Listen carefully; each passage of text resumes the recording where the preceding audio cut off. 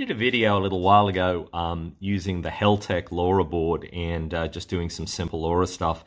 I had a request from a viewer to kind of do a quick demo of how would you do that on a kind of a standard ESP32 using one of the ubiquitous Lora boards that are available on Amazon and other vendors. So I thought I'd do that in that video. It's going to be a quick one today. So on the right hand side we've got the original Lora board, which is in receiver mode, and on the left hand side I've got the ESP32 and it's hooked up to this Lora board right here. So let's just zoom into some of the connections.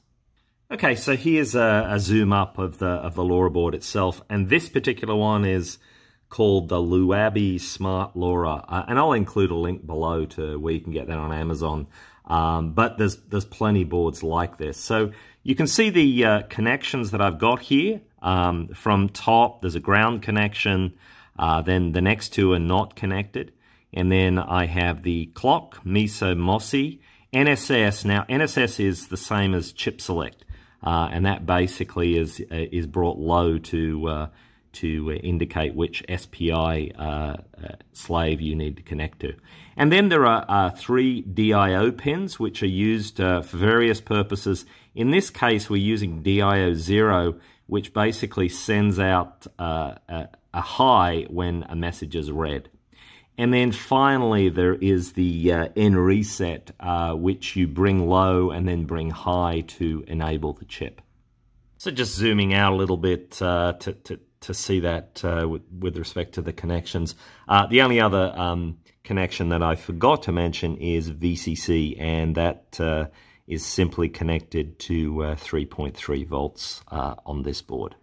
Okay, so here's a quick schematic of the connections between the Lora board and ESP32, and you can see on the ESP32 using pin 19 for clock, pins 35 and 32 for MISO and MOSI, pin 14 for chip select, which goes to the pin called NSS on the Lora board, and then I'm using pin 12 for DIO 0 and 13 for reset. Now you can these pins aren't fixed. You can pretty much use most of the pins on the ESP32. Although I've noticed this S clock pin, you can only use certain pins for that. So I've tried 19 and 5 work, but I actually also tried 33, I think, and that did not work. So anyway, so these are the connections.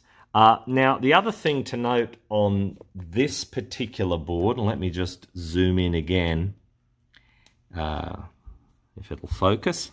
I had to, this doesn't come with an antenna, so I'll include a link to some of the antenna that I used on this, but you'll have to manually solder that antenna on there, and the usual fashion, the braid goes to the ground, and the center pin of the conductor of the coax goes to antenna. Here's an example, one of those connections there, and if it'll focus right, and you'll see it comes with one of these IPEX connections, so you just cut it off here, and this is a thin but standard coax. You've got the braid on the outside and then the center conductor. The braid goes to ground and the center conductor goes to the ant pin, and then it also comes, there's 4 of these in a packet, and it comes with the antenna and the coax. So anyway, quickly to the code, and there's hardly any changes at all between the original Heltec based code and using the ESP32. The main difference is the pins. So here's the pins for the ESP32 version, and here's the original pins from the the Heltec board. So you can see they're slightly different there. I mean, there's no reason. I could probably have used the same pins here without any problem. But I thought I'd do some different pins to give that a go.